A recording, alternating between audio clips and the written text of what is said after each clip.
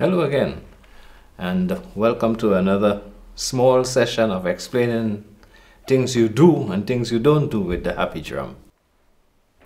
Okay, this is just for starters again. If you are now beginning to play the HAPI-Drum, the deepest tone is always here outside.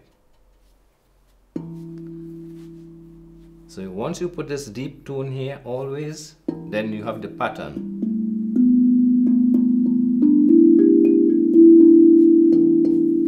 Always the deep tone outside. Okay, these are your sticks. Some people say mallets, right? And silicone.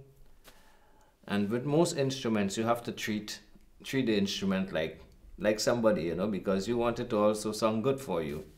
So playing it too hard, hitting it, beating it, is not really going to sound good, you know. So instead of beating it, it's better if you play it, you know.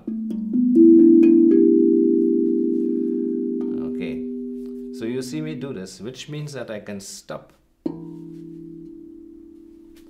tone.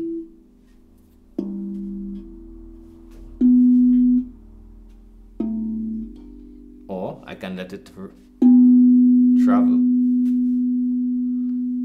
That's a very, very long traveling time. The same way, if you are playing it with your hand, you have to learn how to hit the tones, you know.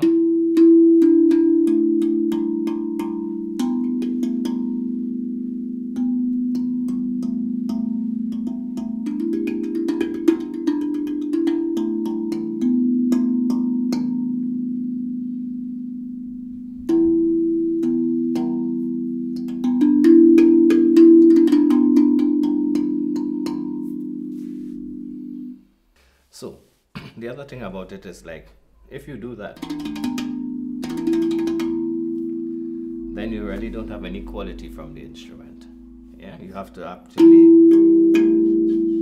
find where the music comes, you know.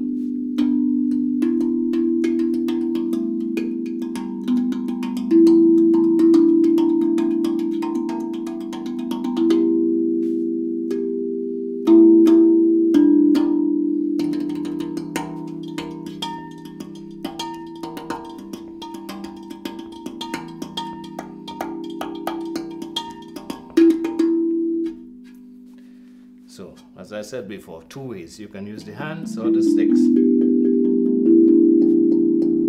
But always to find where it makes a nice color, you know.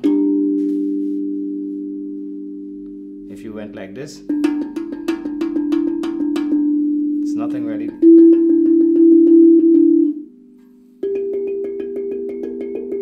That's a little better.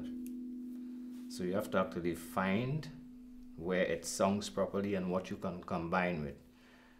This would all come as we go on with the workshops, and so we'll have a system that you can follow where you get notes that come together or where you get notes that could be used between.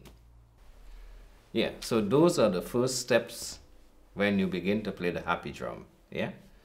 To understand what happens with the resonance, how to stop it. Good. Look forward to seeing you again, and I'll try to make you happy with your HAPI-Drum. Okay, bye for now.